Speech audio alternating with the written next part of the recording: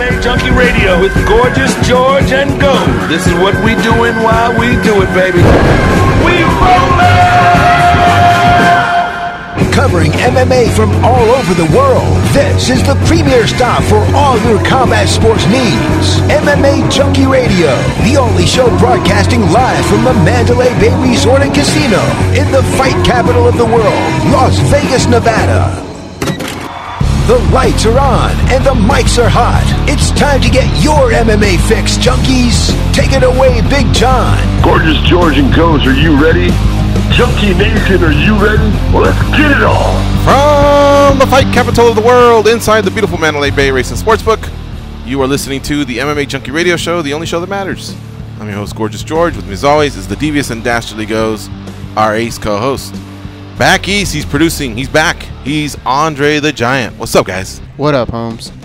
Not much. Not much. It's Thursday, June 20th. Kind of a special day, but I'll touch on that later on in the show. Is it something that I should know? Or just for you? No, you shouldn't know it off the top of your head. Most hardcore MMA fans be up there? would not know it off the top of their head. Like the actual date when I say the significance of it. Okay. And I wouldn't fault them. I wouldn't go like, oh, you call yourself an MMA? You know, I wouldn't play that card at all. Because 6 hours ago or 4 hours ago when I came across it, I thought, oh, wow. On social media? Yeah. Yeah. Mm-hmm. Today's draft day. NBA draft, that's right, yeah. Too bad we don't have one. Well, we don't have a number one. I guess we have a number two, though, right? I didn't understand that, though. Because the trade isn't, like, official, right, for a month. So how does the pick work? I think the commitment is that like the NBA just holds on to it. You ain't getting Davis if you don't give us that pick. Yeah. I think, yeah. It's actually a great question because it's not one of those where I have, like, like, here goes the technical answer. Goes, well, the NBA. I mean, obviously, really I'm not saying something that the Lakers are going, he's right. I mean, I'm sure there's an answer, but what would happen? I'm kind of mad that the Lakers don't know that had they made it official on July 30th versus July 6th, that they would save themselves apparently another $5 or $7 million. Yeah. Like, we got to have a capologist on the team that knows that. There's no reason we should be getting that from the media. And now the Lakers may have to do some other stupid trade just to free that up so they can get somebody else. But this isn't the NBA channel. This isn't channel 86. This is 156 Fight Nation. We talk about everything in combat sports, including Bare Knuckle.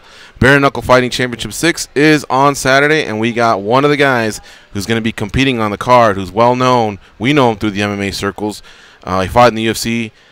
He's fighting Reggie Barnett Jr., and this is the conclusion of the lightweight tournament that started in October 2018.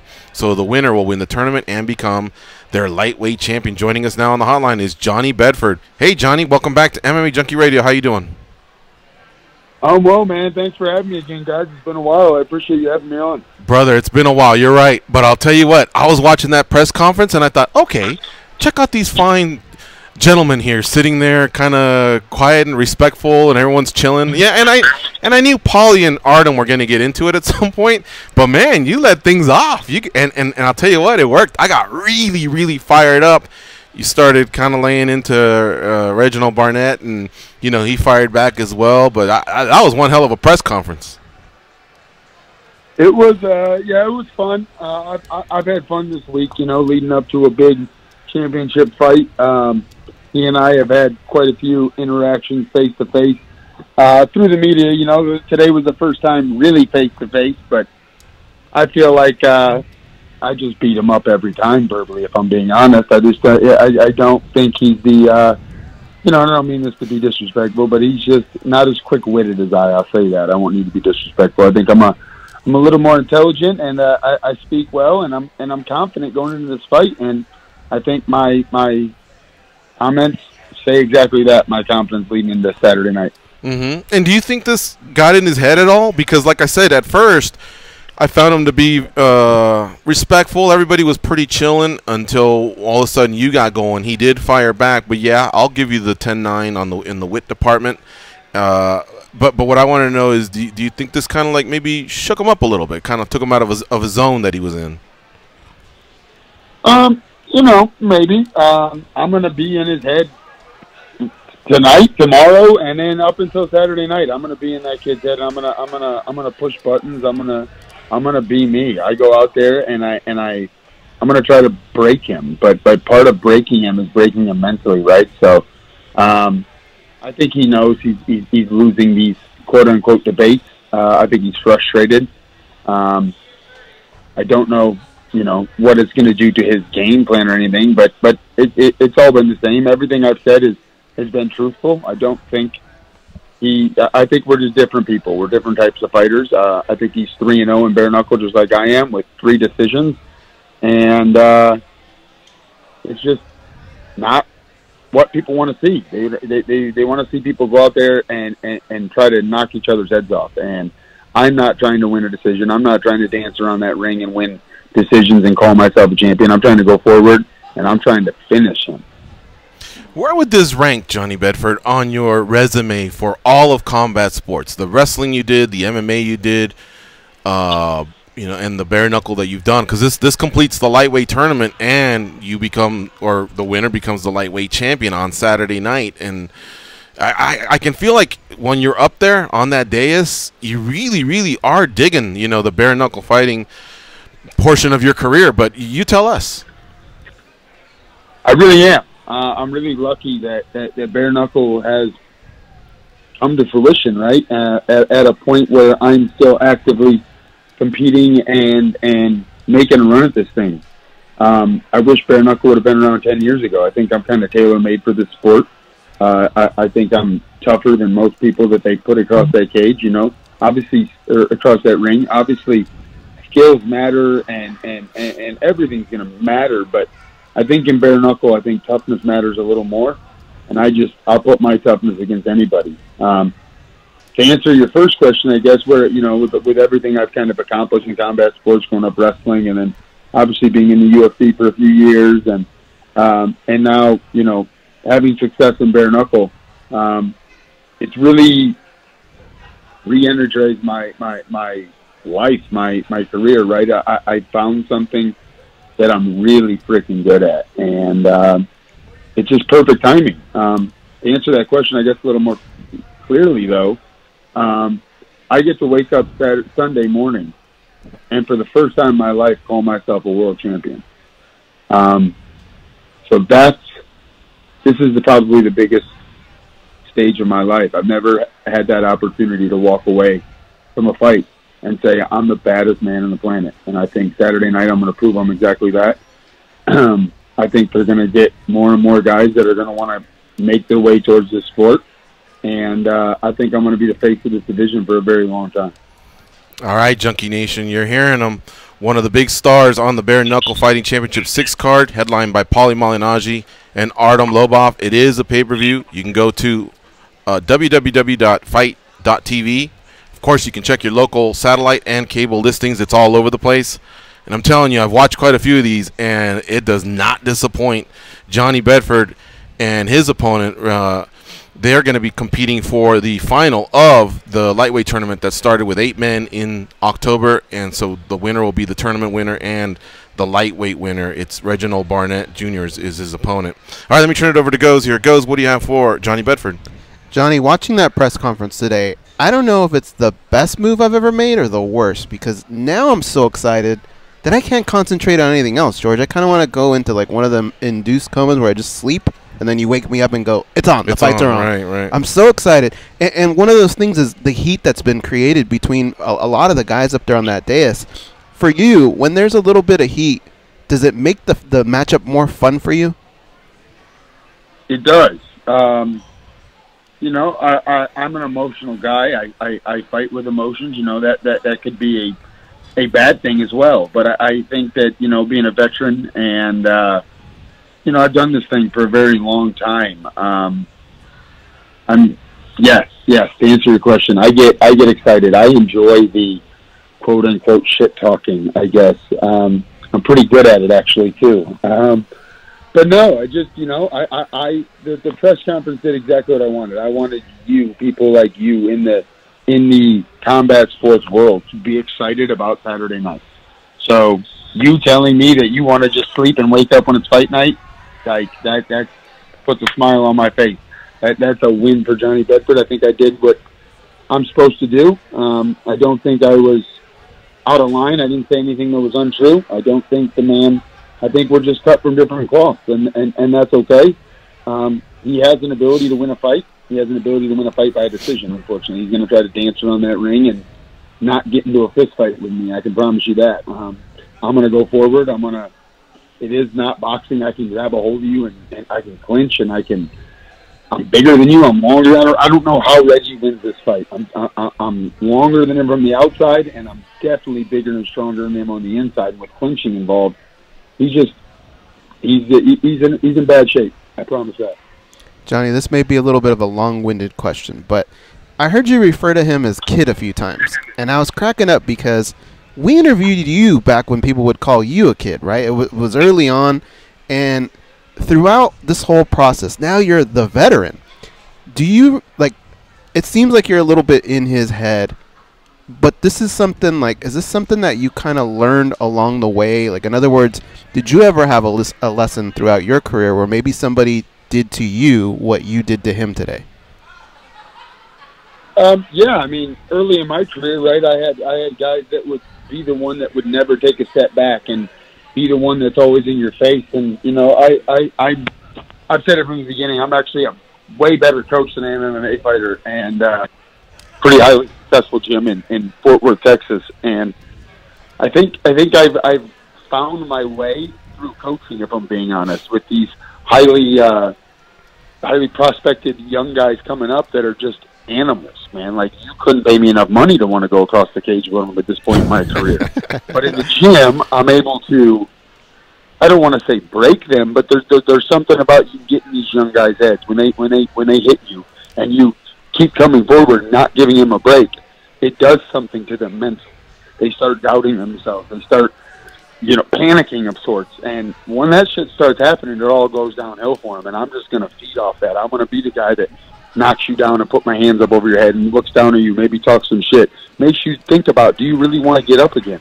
Do you really want to get hit again? And I've kind of perfected my craft of sorts, so, you know, kind of using my mental antics with my physical abilities of fighting and kind of put them together, and I'm just having fun at this point. All right, Johnny, last question, and then we'll wrap up here. And again, thank you so much for your time here. I know you're going to start your weight cut or maybe your mid-weight cut, so I want to ask you, like, about a year and a half ago when all this came about, did you get the vibe of anybody that even heard, you know, you utter the words bare knuckle or just talk about the sport? Even just a year and a half ago, people were like, oh, what? Oh, man, that's too brutal, too violent, too carnal, blah, blah. And here we are, like 18 months later, and everybody's talking about, okay, you want to turn your wrist, and you got to be efficient with your strikes. You got to work that body. Like, everybody's now talking tactics and doing breakdowns. I mean, I think it's pretty cool that that at least it didn't take, you know, it kind of took a long time for MMA to get accepted by all those that kind of had that opinion. But bare knuckle, like, I am glad that everybody kind of put on their thinking hats a little bit, thought it out, and saw the chess match that is bare knuckle fighting, you know, compared to other sports, and it's standing out on its own, and there's a lot of buzz, man. There's a lot of pop for this card on Saturday. It's really big, man. I'm you know, I fought for the first ever card back in June of 2018, and I did it just as a cool chapter in my book. There was no tournament being talked about. Nobody knew if this was going to be a one and done thing. Nobody knew anything. But when I met the promoter that day, I told him, like, you realize, sir, like, this sport is made for me, and I'm going to be the face of your organization. It's just funny that June of 18 was their first show. This will be Bare Knuckle Fighting Championship number 6. In 12 months, 13 months, this is their 6th show already. And out of those 6 shows, I've fought on 1, 3, 5, and now 6. Be the first guy to obviously win the lightweight title. There's never been one of those before, and I'm going to be the first guy in Bare Knuckle Fighting Championships to become 4-0. There's 3 of us right now that are 3-0, me and my opponent, and then the heavyweight champ, who I couldn't tell you where he's been since winning the belt, but he's also 3-0. But there's 3 of us right now in the organization that are 3-0, and I'll be the only man standing Saturday night that's 4-0 Bare Knuckle Fighting. All right, my man. Well, we look forward to it. I can't wait for this tournament final. Lieben, he always makes it fun, and Dakota Cochran's no joke. And then we got the main event, and of course they got other fights, so I'm sure you're just as pumped up as a fan and competitor for this fight card on Saturday. Man, absolutely. Like I went to the press conference today, and I've done that before with being in bigger shows and stuff. But you get back to the hotel, and then you start looking around. And you're like, there's some really freaking big name guys here that weren't even at the press conference. I mean, you got Joe Riggs, you've got I don't want to give too much. Julian Lane, you've got Joey Beltran, Elvin Pritchard fighting Jim Ehlers, another UFC vet. You've got the Bailey guy, 2-time world champion in boxing. I mean, this card is freaking stacked from top to bottom. I get to be towards the end, obviously, fighting for the championship. I'm really, fortunate and lucky to be there, and I'm excited for not only my own, obviously, personal success, but I'm happy to be kind of the forefathers of this sport, and that I get to be part of history of sorts. Yeah, exactly. I've told that to the other competitors as well. All right, brother. Hey, safe weight cut, and good luck on Saturday. And thank you again for the time. It was great catching up with you. We really look forward to Saturday watching you compete. Man, I appreciate you guys for getting me in today. It was awesome. So, yes, thanks again for all your support. Everyone out there listening, man, please tune in, support Bare Knuckle Fighting Championships. If you wanna have a good time on Saturday night, watch some people throw down. It's gonna be a good night. I promise that. There you go, and there he is, Johnny Bedford. Thank you for your time, buddy. Brutal Johnny Bedford. That's his Twitter handle too. If you want to give him a follow, Brutal Bedford. But if you haven't seen the press conference, it shot up. It had like 300 simultaneous viewers, and then boom, it almost headed to 2,000. And I think it all started right around the time he started chirping a little bit, and then of course, Paulie Malignaggi and Artem Lobov kind of had their moment as well.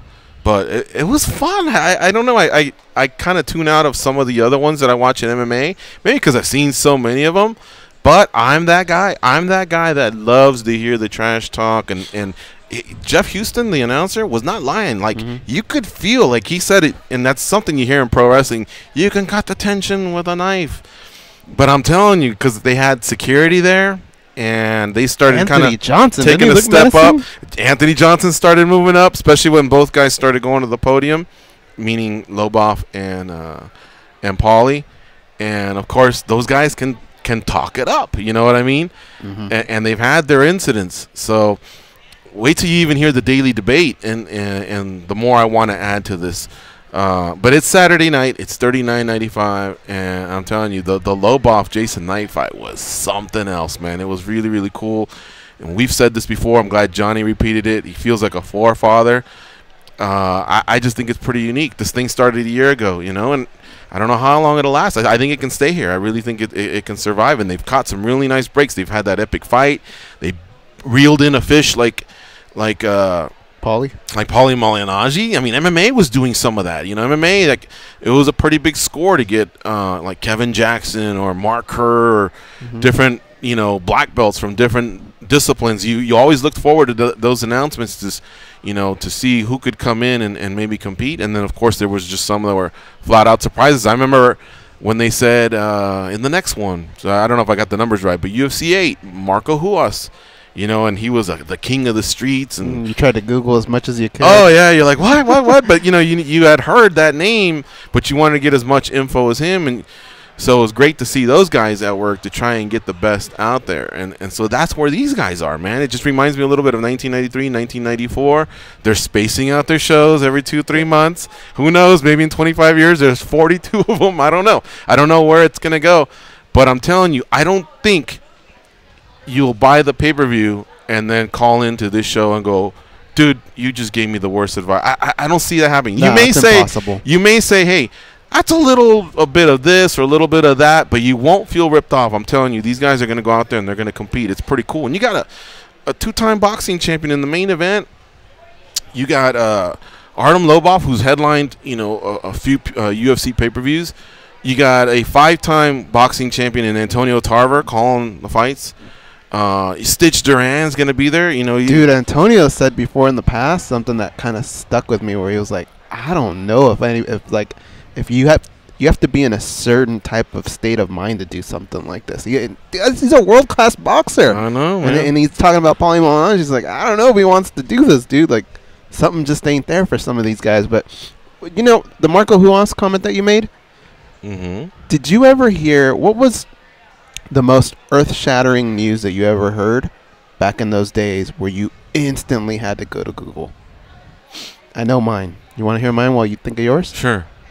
When Hoist Gracie said, "You Hickson, think I'm Gracie." good? Yeah. You should see my brother." I was He's like, 10 what? times better than me. He said that. He said Hoist. 10 times better? You think I'm? Yeah, because he said something about his training was so good because brother put him through the ringer. But he says, "You think I'm good? He's 10 times better than me." And oh man, straight to the internet. What? Okay, hold on a second. What's this guy done? And then you see that he's got that mythical 400-0 record on the streets. Yeah. And whatever. Takes else. you a while because back then you type Hickson with an H, and then you go, "Oh, okay, you got to go back, do it with an R." But I would then, say when Shamrock came over, the second one, Frank, and they would show those highlights of Pancrase. Remember him and Boss Rudin? Laughing. Yeah, they're kind of like. So I think seeing what they were doing and then just seeing the tentacles of combat sports, where else it was, whether it was Pancrase or NHB or anything like that. I just remember going, oh my God, like who else is out there? Who can beat who? And I remember one where picture your somebody said something funny once. It was, remember a guy named Olden Polynice? He played for the Clippers. He one time had the NBA rebounding title locked up. And he said that he was eating his breakfast, and he said it was cereal.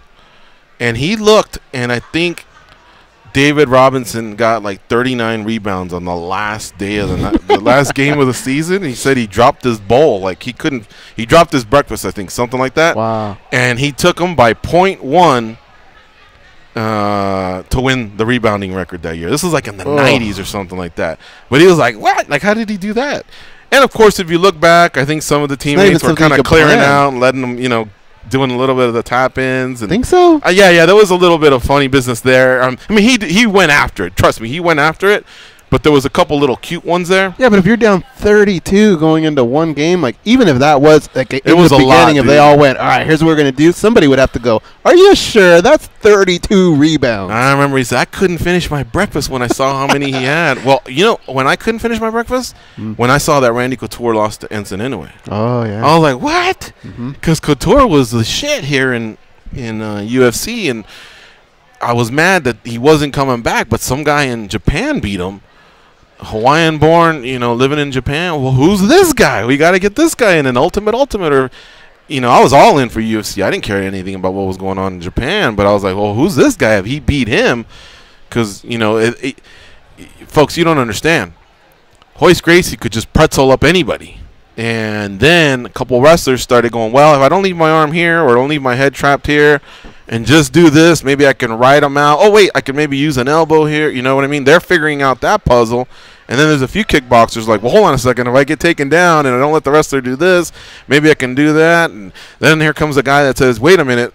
You mean if I just absorb some punishment for about 10 minutes, but then out cardio that guy and his hands are down, then I can lie down. I mean, it was all just puzzle solving. And but you felt like that was going to take decades for someone to figure out, how to not get caught in jiu-jitsu or get grounded and pounded. I mean, especially when headbutts were allowed. Remember Mark Coleman would get you down, and if you bet the other guy, you'd just rip up your ticket. It was like because he'd take you down and just boom, headbutt him, and the other guy's face would just turn into like hamburger, man. And you're like, oh my God, it's over. But anyway. Whole digression there. Sorry, fun to relive all that. Well, it all came up because your question. I wanted to ask Artem this question yesterday, but I thought it was so funny that being a mixed martial artist, you have to live through this generation of people going, "Oh, that sport, that's too brutal," and all that. I actually wanted to ask Dana White this too.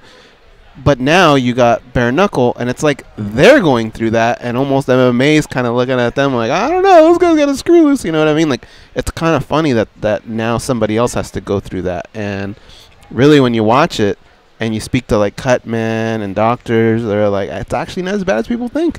Yeah. Well, you mentioned Lobov's name, and even though we didn't catch up with him, we have a little bit of audio from him. So, tell you what, let's take this break and reset. When we come back, we'll listen to that. Lobov talking to the Mac Life earlier this week, talking about this fight with Paulie Malignaggi and why it means so much to him. It's MMA Junkie Radio on Fight Nation Channel 156. Stay close. We'll be right back.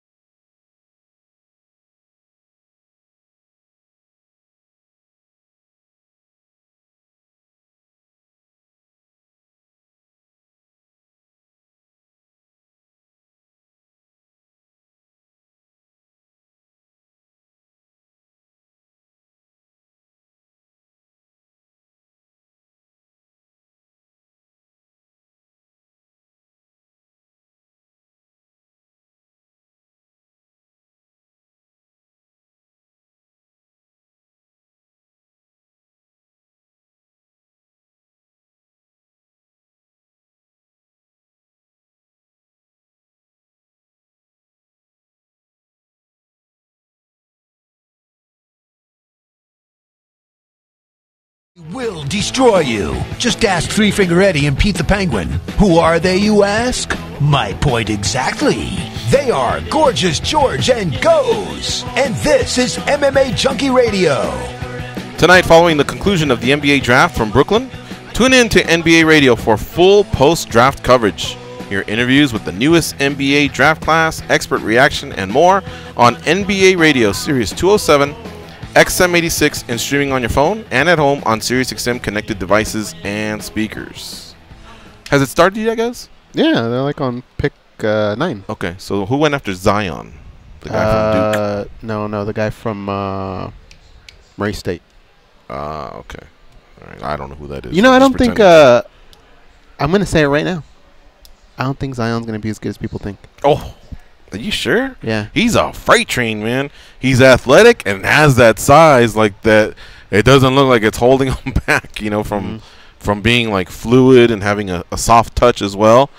But you never know. I mean, I'm not going to say he's a bust. It's not like there hasn't been other 1s and 2s and 3s. Just the other day I was schooling Dan Tom. It was Dan Tom? I think I had to tell him. Somebody. You guys were having the Sam Bowie Yeah, the Sam Bowie conversation because Jordan went number 3. Michael Jordan went number 3 in 1984. Number 1 was Hakeem Olajuwon. So Houston was happy with that.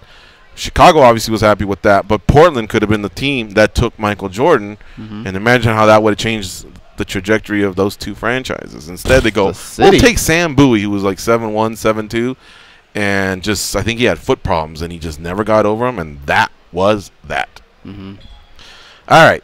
So, telling you how pumped up we are about Bare Knuckle Fighting Championship 6. And yes, we know there's Bellator. They're in London. The UFC's in South Carolina. But I want to still continue a little bit with this because, look, there's a lot of spillover from mixed martial arts onto this fight card. Like Johnny Bedford was telling us, who he fought. He himself fought in the UFC.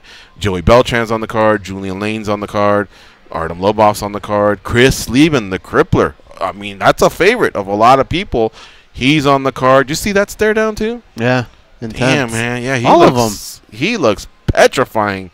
I mean, he's like looking into your soul. But here is Artem Lobov describing what this fight actually means to him. This is courtesy of the Mac Life.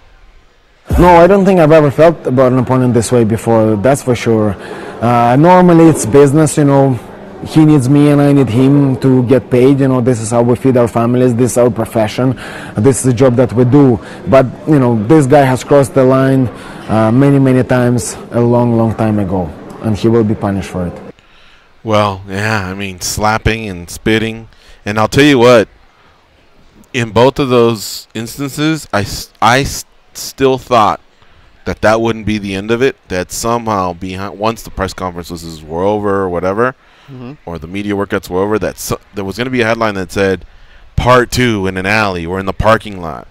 For Artem to just say, like, okay, he got me, but I'm not going to spoil this media thing or mess things up for David Feldman, the president, or take it further, that was pretty amazing restraint. You know what I mean? Well, that and Anthony Johnson got upgraded that from too. Being the guy holding the phone to now being right in the middle of the two. Well, he was holding back Paulie, but yeah, I get what you're saying. Yeah, by then the you know, everything was there.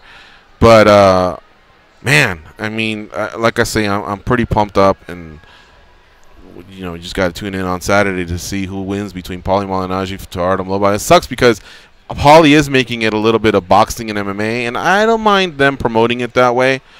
But you know, we're also trying to say that this is kind of a different sport in itself as well. And so I'm just looking at it as, I mean, I guess that's, man, you know what, why am I going to argue? Why am I even going to try and paint something that's not there? It is boxing versus MMA, you know, and sort of. Huh? Sort of, I guess. I mean, we're in its infancy for us to really, I mean, like, this is a sport. I mean, I'm not saying that it isn't, but to convince others that this is where we're at. I'm thinking about 1993 where people were like, are you crazy? You know what I mean? So why go through all that? I can just turn on the TV on Saturday and just enjoy it. And the hell with all of you that elect not to do it. You're missing out. It's just a little different because early on, like in the UFC, if you look at James Toney versus Randy Couture, yeah, at least you could say, hey, man, both guys at one point were probably one of the best at what they did, right? They were both champions. If you look at this matchup, Paulie was a good boxer, might even say great, but he wasn't like elite, right? And Artem wasn't elite mixed martial artist, so it is boxing versus MMA, but I don't know that it's anything that you can either way can claim scoreboard. All right, let's continue the discussion here via the Daily Debate. The brothers Garcia seemingly can't agree on anything. Everybody knows it's duck season. Rabbit season. Duck season. Rabbit season. Whether it's food, Less filling. Tastes great. Less filling. Tastes great. gambling, Always bet on black. I like red. Black. Red. Black. Red. Black, dummy. or even social media, Instagram. Snapchat. Instagram. Snapchat. the same applies to the biggest stories in MMA. Time for MMA Junkie Radio's Daily Debate. All right, today's Daily Debate question for the MMA Junkie Radio team, a.k.a. Goes the Night, for today. 3 big combat sports headliners go down this weekend at hashtag UFC Greenville, which is the South Carolina show, hashtag Bellator London, and hashtag BKFC 6. Which one are you most hyped about? Renato Moicano versus the Korean Zombie. Good That's fight. the one in the UFC, featherweights. Gegard Mousasi versus Rafael Lovato Jr. That one's in London. That's a title fight. Paulie Malignaggi versus Artem Lobov at Bare Knuckle Fighting Championship 6. Goes. This one, I don't want to say it's a slam dunk because the other two are actually pretty good fights. All right. But what they've done over at Bare Knuckle is they've made it impossible for you not to. You have to know the outcome of this fight. It's not even so much that I'm looking at Artem's skills versus Paulie's skills. Just one of them is going to shut up. One of them is going to make the other one shut up. After everything they've been through, I have to know how this is going to end. But the zombie, man, the zombie in your ear. You forget that one? Well, I'm going The to make a zombie case. in anybody. Have you forgotten that one? Have you forgotten you're an MMA analyst? I know that. Hosting but an MMA here's radio the thing. show? Those And guys, Renato Moicano, he's pretty amazing himself. the other two MMA fights, they can happen again. There can be rematches there. I don't think that there could be a rematch in this. It's just one of those situations where I don't know that Paulie Malignaggi, even if he gets a victory here, is going to want to do something like this again. So this is like one and done. You get to see it, and that's it. What about Mousasi and what he's doing? Pretty historical, winning titles in different organizations, and this would be a title defense versus an undefeated, amazing grappler, and he's also kind of has a little bit more gangsta swag these last few years. If it were up to me, and I wouldn't get fired for this, I would have somebody come up from behind, choke me, and hopefully I would go out until Saturday, and then somebody pours a bucket of water on me and goes, "It's on." And I get to watch the Bare Knuckle So the anticipation is killing you. It's actually killing. I haven't been like this for a fight in a really, really long time. And I'm so excited. Did the press conference cement that? Yeah, a little bit. Yeah. But the only thing I don't like about it is it's making me pick a side a little bit in boxing versus MMA. Yeah. I like them both. I really like what they've both done. So do I. And I respect what they've both done. So I was going into this thinking, I don't want either guy to lose. I like them both. But now they've kind of made me pick a side. It's a weird feeling, but I just can't. I know that when the night comes and the fight starts, I'm going to be nervous. I'm going to have goosebumps, and I can't say that about the other ones. Well, I was pushing back as Joe MMA fan because I'm with you, Goes. Honestly, I just love the tension between those two guys. And how about the fact that part of that fight may have been birthed here on this show? Just the fact that Paulie Malignaggi, when he walked in, he didn't have much to say about Bare Knuckle, but what came out wasn't that complimentary. And we had the Bare Knuckle Fighting Championship president here, David Feldman, who was very respectful. He had brought Chris Lytle over. You know, they were promoting the Cancun show. Yeah. But Paulie knew how to restrain himself because he was here, honestly, as a Showtime boxing analyst. He came by. Of course, we talked a little bit about Conor McGregor. We got into salaries and things like that. And then, boom, next thing you know, they're having a chat. Boom, next thing you know, they're in the promoter-fighter business together. And, of course, Artem goes out, does his thing, has that great fight versus Jason Knight, and here we are. But, yeah, in 2017, they were all in that camp, man, for McGregor versus Mayweather. And so these guys have been beefing and crossing paths for a while now, and I'm with you on this one. I'll tell you what, the Moicano Zombie fight got some votes. They pushed back in second place. Mousasi Lovato weren't that further back as well, but almost double was Malignaggi and Lobov. And there's actually some voting still going on as we're taping this, so I'll leave those percentages to be. But it looks like Malignaggi, Lobov will win this pretty handily. And, you know, the sample size is probably going to be about 1,000 votes. So there you have it. Can't argue with that. That's today's Daily Debate, brought to you by the MMA Junkie Radio team. And with that, we're going to take another quick break. You're listening to MMA Junkie Radio on Fight Nation Channel 156. We also got some MMA news to discuss, a big injury that's going to hurt take the call. One of the two divisions. Right. Isn't that true? Yeah. What happened? I don't know. What'd you say, Andre?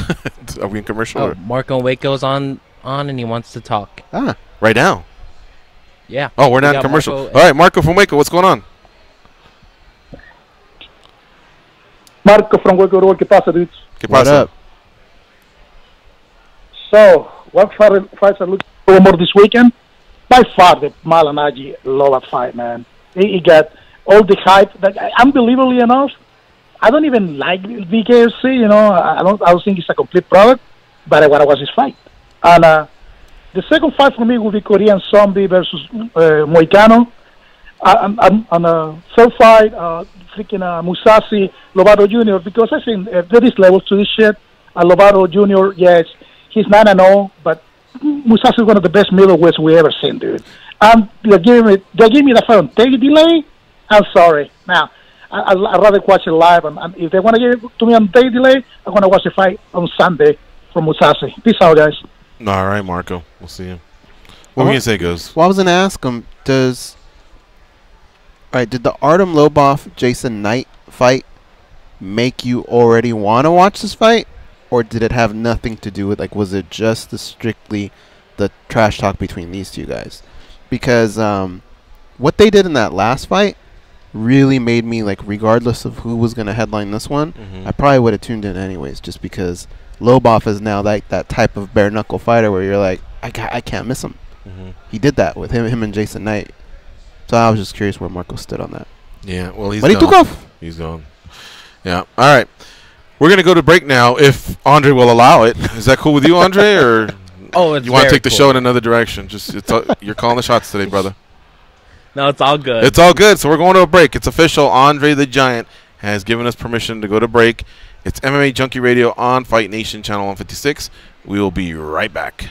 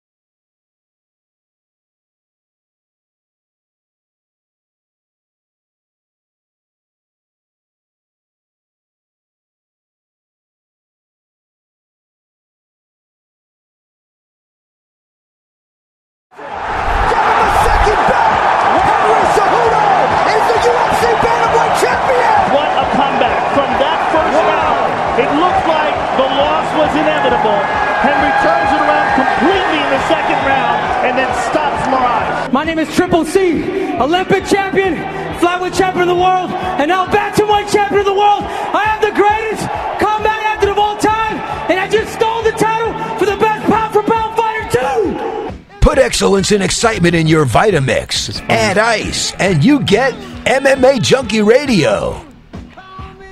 What'd you think of that, by the way? It's when funny. When he won, but then all of a sudden kind of went into that little promo, and now hearing it back, what are your thoughts? It's funny. I don't know. He makes me laugh. Right. I don't get But that upset. moment was pretty serious. Like, it seemed like he was speaking from the heart. Like, But you never now give he's yourself a demanding his nickname. respect.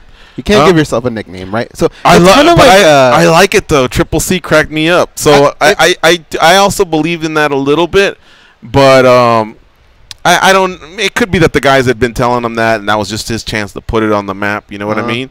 But when he said it, I was like, Triple C. Okay, I can ride with that one. You know what I mean? But it looked like he was demanding his respect, but there was no one that could go, hold on a second. Hey, you mean to tell me? There was none of that. It was his moment. He had just won a second title on the heels of beating the previous bantamweight champion, who was enhanced, and that was also a title defense, and on the heels of evening the score with Demetrius Johnson, because they're 1-1, but just beating Demetrius Johnson. Like, the run that he's had has been pretty damn incredible, man. What I don't want is for him to admit that some of it's cringeworthy, or I don't want that. Like, I'm kind of getting a kick out of him just doing it and just going. See that picture with the Bella twins? Yeah, like it's funny. It pops up every now and again, and like he cracks me up. Yeah. I don't know how long that's gonna last, but for now, like I'm kind of cracking up with it. Yeah. No, I really play that one more time. Can you? Is that easy to retrieve, Andre the Giant? Big elbows from Cejudo. Oh man, I thought the referee was gonna stop it. Oh, he is. That's it. Give him a second back. Henry Cejudo is the UFC bantamweight champion. What a comeback from that first round. It looked like the loss was inevitable. Henry turns it around completely in the second round and then stops Mirage. My name is Triple C, Olympic champion, flyweight champion of the world, and now bantamweight champion of the world. I am the greatest combat athlete of all time, and I just stole the title for the best pound-for-pound fighter too. See, like some of it doesn't make good. sense, right? Like he didn't steal the title. I mean, he legitimately won it. He wasn't the favorite, so I guess maybe you can sell that. And I don't know if he said I Marlon's stole the title of pound for pound, is what he said. Stole the title? Yeah, so whoever has it right now, whether your argument's DC, John Jones, Demetrius, Khabib. I'd say I took it. I don't want to say I wouldn't say I stole it, because then it seems like you didn't earn it, right? He earned it. But I don't know. It's just the things he says are just kind of weird. Remember the late great Owen Hart? Yeah. He's a great wrestler. Mm-hmm. When he became the Blue Blazer towards the end, I was kind of like, why'd you do that? You know? But then he would just kind of crack me up, like being silly as the Blue Blazer, and then it just turned into, it's just Owen. That's how I feel like with Henry Cejudo. I just kind of look at him, and every once in a while I'll say something, and I go, what? It's just Henry, and I start laughing. I'm into it. But you're a fan. Yeah, okay. Totally. Yeah, so am I, and I wanted to say one other thing. John Anik's final calls from a lot of these fights that he's been involved in, he doesn't have like the most booming voice, you know, where you just have like bass, you know, that comes off. But he is smooth, man, and I'm really, really digging how those calls that he has towards the end of a fight. I think he's really, really taken that up to another notch. I've always really enjoyed him, and I think he's won a lot of people over the years, because he just keeps getting better and better at everything that has to do with being the play-by-play announcer for the UFC. I agree. And I think he had a tough road, because Dana White had said something about this dream team, and they never really said, is that him or did it fall through? But look who we got, and boy, is he a gem. You know what I mean? Mm-hmm.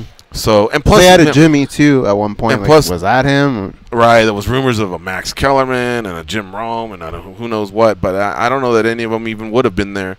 But I just think he's really, really solid. And, you know, and he goes up against two titans in Chevello and Ronaldo, because they are, I think, a little bit more pronounced, you know, in what they're saying. But I mean, John Anik's right there for me. That's for what I really enjoy. I can appreciate every single thing that everybody brings to the table. It's hard to compare him because when he came in, they gave him a different partner just about every other card, right? So it's hard. Like you and I, we kind of can work together because we know what each other's going to do. We know what each other's going to say. He gets a new guy every time and has to do that live on the air. And he also has to do 3. And that's kind of like Steve Young behind Montana because Goldberg was Montana. And remember him and Brian Stan were just kind of like the B team, we'll call them, or just the other team. And slowly but surely they got their little niche going, and then Goldberg wound up leaving, and Anik moves up. And even then, I still think he was looking over his shoulder. He never got the big contract. I'm using the football analogy. Like, am I going to get paid? The big contract. Am I your guy? Am I your starter? Are you going to draft someone? And then all of a sudden, I think the UFC realized, holy cow, we got our guy. But his early final calls weren't like they are now. He's definitely improved. And that was probably the only thing you could say. I just wish he had a little bit more of that, one of those booming voices that some of the other guys have. But I think slowly but surely, probably working with voice coaches. If you watch those, what are they called? Final rewinds? No. When they come out with the behind-the-scenes footage? What's that called? That the UFC produces? I wanted to say backstage, but that's the Lakers. I don't remember right now, but I know what you're talking about. When they show the corners and the families, that thing. Watch how John, he kind of like bends over and then stands up so that he can project as much as he can. You know what I mean? And so you can just tell that that's work that he's putting in, because he has the emotion. He loves the sport. It's just a matter of time, it's just a matter of being able to project that. You know what I mean? Well, I think another thing that does him a disservice, well, maybe not a disservice. I think he learned his role as well. Is usually Joe Rogan is very loud in those. Joe Rogan's he's got a boom. So it almost doesn't make sense to have 2 guys be loud at the same time. I think sometimes he'll take a step back, and Joe's the one that's super loud in that moment. So it's tough, like where Pat Miletich and Michael Chiavello worked for so long. Michael Chiavello you just knew when that moment came he was going to be the louder of the two, and then Pat would kind of clean it up. Marlon and all, same thing, Boss Rudin would kind of chill a little bit. He would come out. So it takes time for that to happen, but it's a little different. He's working with 2 other guys too, Sometimes it's a 3-man booth. Right, exactly. All right. Now, speaking of Cejudo, the whole reason we went down this road is, if you haven't heard, he had a shoulder surgery. He's going to be out for the rest of 2019, and the unfortunate thing is, look, he's a human being. He's a world champion in 2 weight classes. So, but as a human being, you just don't want that on anybody. But he is going to have he did have the shoulder surgery, and I mean, look, we still have half of a year to go, and to know that the flyweight / bantamweight champion is not going to be able to defend, it makes you think, oh boy, then why did we do this? What are we going to do? Blah blah blah. But I'm not mad at it, man. I'm not mad at it, because look how tough he was to limp in with that sprained ankle and do what he did. He went after history, you know what I mean? And I love fighters. I love athletes that just roll that type of dice and go for it. And that's why I didn't even mind when Kevin Durant tried to come back, because he really wanted to win and be there for his team. And then he wound up tearing his ankle or whatever. But that was the decision that he made. But what's going to happen? I don't know. Mad? But You're not mad though? At who? At the situation? I could care less. I'm not a Warriors fan. What? Which situation? With Cejudo? Yeah. No, because the shoulder injury? Yeah, like what it's going to do now? Well, obviously I'm mad that it's going to hold up 2 divisions, but Peter Yan and Aljamain Sterling seem to be already kind of making some plans. Yan's pitching an interim title, and I'll tell you what, he's not crazy to pitch that, because let's just say Henry Cejudo goes, all right, I'm out of 2019, I'll be there on January 1st. All right, cool. Well, what if he comes back as a flyweight? That means he can't come back as a bantamweight till at least April. We're only in June. That's 10 months away. I don't mind those bantamweights being aggressive and saying, hey, let's do this. No, because I need the UFC. We're in that era, and it was pretty historical, and he actually pulled it off. I'm going to be cool with it. Plus, maybe he saved flyweights, too. If the UFC just comes out and says, all right, he's gone until this time, but this next fight will be an interim fight, for this division. That at least tell us where he's coming back. You think they should do it for Pantoja and Benavidez on the 29th? Maybe. If they tell us that's going to be it, then all right. Then we know, okay, this has some direction. Give us some direction is all I'm asking. Right, because Cejudo could come back and go, I'm never going to 25. And this whole then time we would have been waiting. Everyone else. Yeah. Right, so they should make him for the interim. And whoever, if Cejudo never comes back to that division, then he can become, that person can become the undisputed. All right. Fun first hour there. But the good news is we got one more hour to go. It's MMA Junkie Radio on Fight Nation Channel 156. Still might have a surprise guest or two, because I'm telling you, man, I was out there fishing. I had lines in the water, and we'll see. I thought I was going overboard for a while there, but the confirmations were slow in coming back. So you never know. All right, we'll be right back, and don't touch that dial.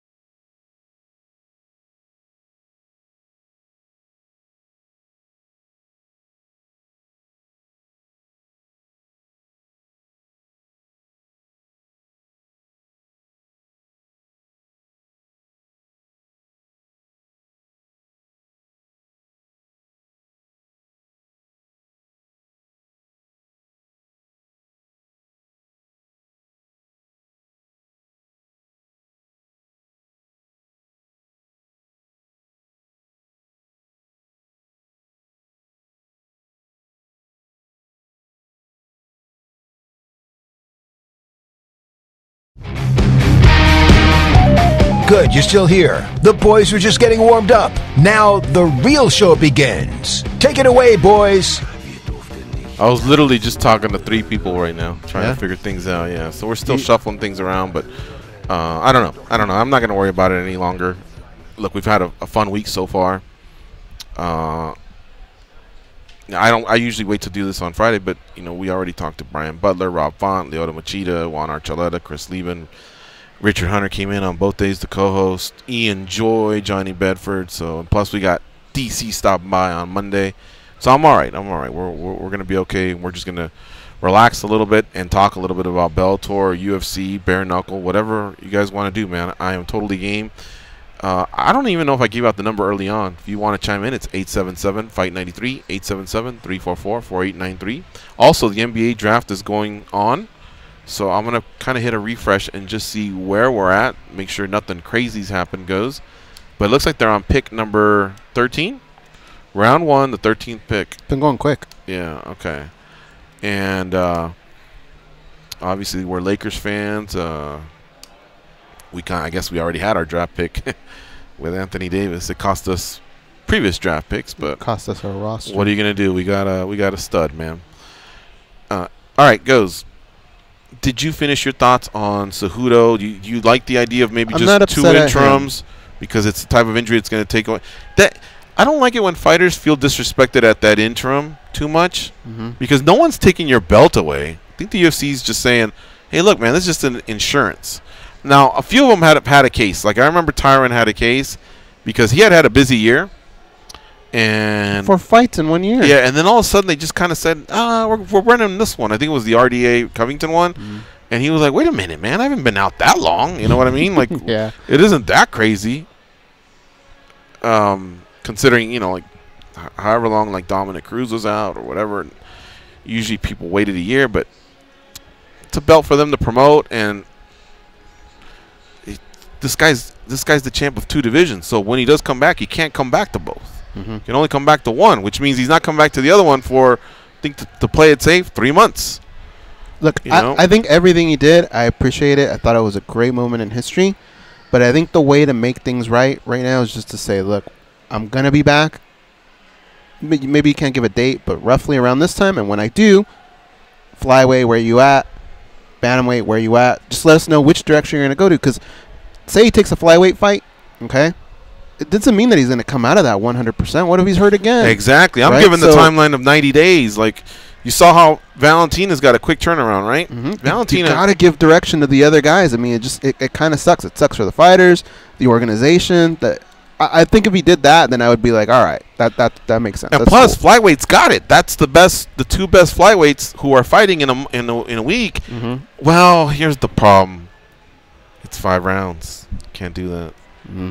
I didn't think that one through. Ngannou and Dos Santos are the main event, so they're going 5. Unless you turn to them and go, can you go 5? And they said, sure. I bet you they would for an interim time. Who wouldn't, right? I think so, too. But look, Valentina Shevchenko, who wants to be active, she just fought on June 8th, so literally 12 days ago. She's already going to be defending her title on August 14th. So even that is 2 months and about a week. She got out of there healthy against Jessica Ai. But like I say, and think about how much we're cutting corners here. We're saying if Cejudo comes back on January 1st and fights and wins, gets through a camp after the injury. And so then he comes back on what, April 1st. April 1st, and right now is June 20th. That's 10 months.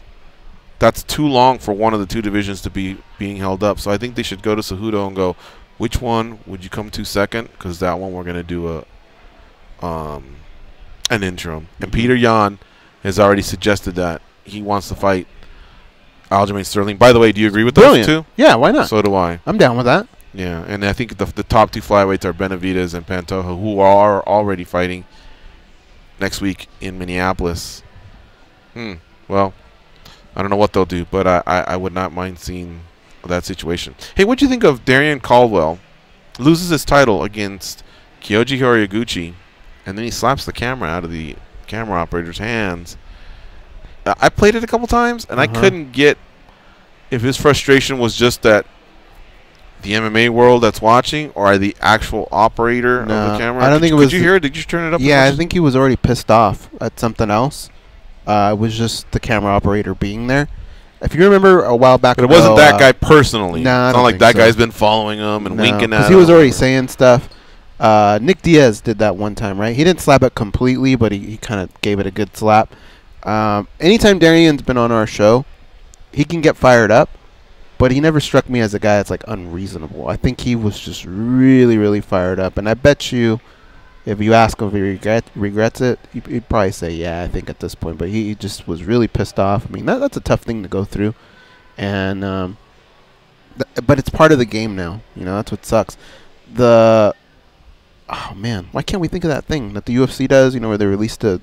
Fight motion? Is that what it's called? No. Look it up. I've never really liked it too much, just because if you watch the NBA Finals, they, or any NBA game, they will catch a basketball player walking into the tunnel, but once he gets to a certain point, that's it.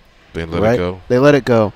And that's the one thing about, like, I get it, they make a lot of money, but they're also people, and I think especially in this sport where it's one-on-one and it's combat, they have to be given that moment, even if it's 5 minutes, 5, 10 minutes, whatever. But give them a moment to just be alone where they can just be themselves. Like, I remember one time, was it Jose Aldo that they showed kind of like crying in the corner, right? I think another time Melvin. That was messed up. That was when he lost to McGregor. Melvin and that camera was on him for quite a long time. It's not like you can say, "Oh, we messed up." You gotta give him something, man. You gotta give him something sometime. Melvin Gillard, I think one time like threw a chair really bad. Like, dude, that's one of their worst moments ever happening in front of everyone, and I think they should be allowed that. The thrill and the agony. Yeah. So when they go through the back, they go and they get their they go to the medical station and they get checked. And then from there, I think they're free to kind of go to the locker rooms or whatever. But, man, or they'll go to UFC, a UFC interview. Or they have to take a picture. Yeah, so that book that you guys purchased, those pictures come from that moment. They take the quick picture of what they look like afterwards. Some of them get in the book, some of them don't. But it just sucks, dude. It really does. I'm not trying to make excuses for Darian. I would imagine he probably regrets that. But I kind of get where he's coming from, too. Now, let me ask you a question that just occurred to me. And this is one that I've gone back and forth on. So I may give an answer that the audience has previously heard me going in another direction. But let's package everything up that you just said. Darian Caldwell slapping that camera. Nick Diaz slapping the camera. The incident in Brooklyn with the dolly and the bus. Khabib and the slap. The spitting. Are you okay with all that? Did some of those cross the line? Did all of them cross the line? Where do you stand on just the antics of what our athletes, in and out of the cage? Khabib jumping over and that riot that ensued. Like, where are you at? Think of even go back to Nashville. When Mayhem Miller got jumped by Shields and the Diaz brothers, or over here. At Planet Hollywood with the Russians in the 209 that we saw. All that. I mean, I'm not going to go on for days. There's a lot of different lines. Yeah. But one of the major lines that really upsets me is if I pay a ticket and say I'm bringing my son to his first MMA event, I should never have to worry about his safety. I'm not fighting. I'm there to watch. I have a hot dog. I have popcorn. I got my little kid with me. He's going to remember this the same way I remember going to see Roddy Piper and Hulk Hogan at the Forum with my pops. I want it to be a good memory. I don't ever want him to be in danger. But there's a difference between one of the Diaz coming up going, is that your kid? Whack! Versus something happened and we fell and maybe we spilled the Coke on your kid or whatever. That's kind of more what I'm talking about. But there's people in the no one's going there with the intention, coming in, right? I mean, with the intention of hopping over. It just can't happen, man. Really? We should have done a debate about this because I'm on the other side. Lately, I've been thinking about it, and of course, I never want anyone to get hurt. I'll say that first. But I've been thinking about it, and I guess I'll steal a line from Dana White. It's the fight business, and I've just kind of come to accept that it's what's going to happen. And I'll tell you why don't you do it? Why don't you? When you're really yesterday, you were pissed off. Say you were pissed off at Richard. Why don't you take Richard out there and punch him in the face? Because there's penalties, right? If you do that, there's a good chance you could get fired, you could go to jail, right? But if that penalty wasn't so strong, if it was just kind of like somebody's going to come over and go, oh, George, don't do that again, you might take that chance and give Richard a big pop in the face, right? If the penalty were strong enough, they wouldn't do that. I promise you fighters wouldn't do that. How many times in the history of combat sports, it's happened, I'm not saying it hasn't, but how many times does it actually come to a punch and a face-off? Like the day of weigh-ins. So even when McGregor was throwing those waters, money's on the line. Even when McGregor was throwing those waters and stuff, what happened there? Yeah, dude. Can't be. Oh no. Well, yeah. I mean, I kind of giggle at that, but like if my kid got hit in the head with a water bottle, I'd be pretty pissed. You don't go to a baseball game and we'd hope probably be laughing that on the way home. A brawl might happen that night, or go to a but hockey they're on game. the field. There's a big separation between that. They'd have to climb up and get to me, which my fat ass is usually up at the top anyway. That's what I'm saying, is that stuff between them. Yeah, some stuff might spill over, like the MGM or whatever. I'm talking about just crazy things that happen maybe backstage. Well, that's what I'm telling you. The only time I have a problem with it is when they cross those lines. Oh, okay. Like the Detroit Pistons. So Caldwell slapping the camera, you're okay. I mean, I don't like it, but I get where he's coming from. Right. That's what I'm getting at is it doesn't bother. I don't like spitting. I guess right now it doesn't bother me too much. I'm not asking for more of it, but I go into every way and hoping that someone will get a shove. Oh yeah, I don't want to headbutt because I want the fight to happen. So I don't want someone to headbutt and then someone's eyes split open and then the doctor waves that fight. I don't want that. I just want intensity, or something like that. Yeah, that'll carry over for the next 24 hours. You like bare knuckle? Because I love the buildup of the fight, not just the fight. Yeah. Okay, I like it too. Didn't you like Affliction when it was around? Yeah. But you saw what the loss of one fight did to an entire card, right? They lost that fight. The whole thing went under, okay? Who knows what's invested into this fight? If all the payoff I'm going to get is a slap or a spit, I'd rather see them fight, dude. I don't want something like that to happen where you either lose out on the fight or you bankrupt an organization.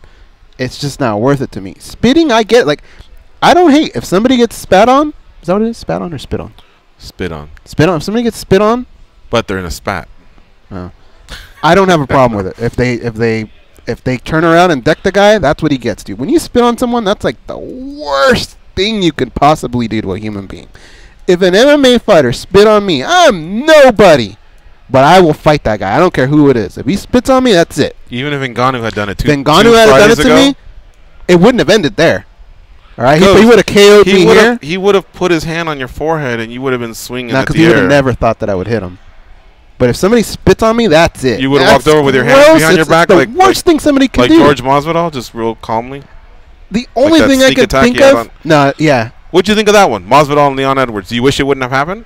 I wish it wouldn't have happened. I liked it, but I don't like that. I have nothing against that. It was Leon Edwards that got lit up. I'm not saying like take that, Edwards. I'm just saying that event had something that spills over and might. Again, he did get opened up. I've seen that a few times. He's a big boy. He's over it. He's already healed. I saw him do some interviews when they were, recently. But see, George is like a different breed, all right? What I don't understand is how people didn't know that was going to happen.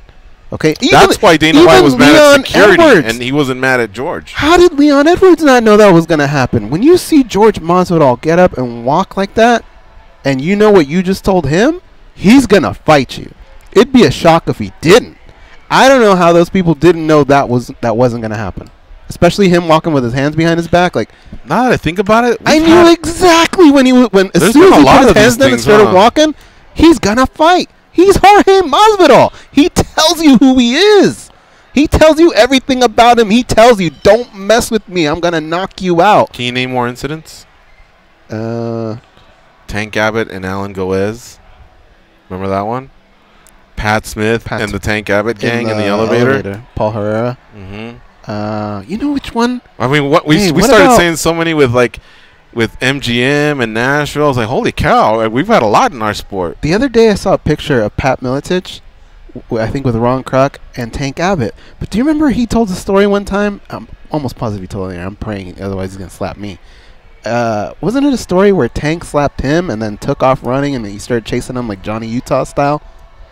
Do you remember that? I just don't remember if he told it on the air. But I could have swore at the end of the story we asked him, like, so is everything done? He was like, no, we're going to have a talk next time. But there they were taking a picture. And I was like, man, did they have that talk or what? What happened in England, right, with Tito Ortiz and Lee Murray? There's been quite a few. The Hickson Gracie and Hugo Duarte? And Shoji. The guy that came off the plane straight from Japan and fought him in the back West LA, and then the beach. There's incident. A tape of it. Nobody gets the tape. Enzo Gracie, and I think that's like the Ark of the Covenant as far probably, as MMA tapes. What did I just say? Oh, Eugenio Tadao and Enzo Gracie. Didn't someone get stabbed? Oh, I don't know about that. Yeah, somebody had a knife. What about Henzo and? I think some of the stories are bleeding over. Remember the chairs and the riot and the thing in the ring? Oh yeah. Yeah. We got to be missing some though. No, I'm sure we are. Okay, do you want to get since we're freestyling a little bit here? Do you want to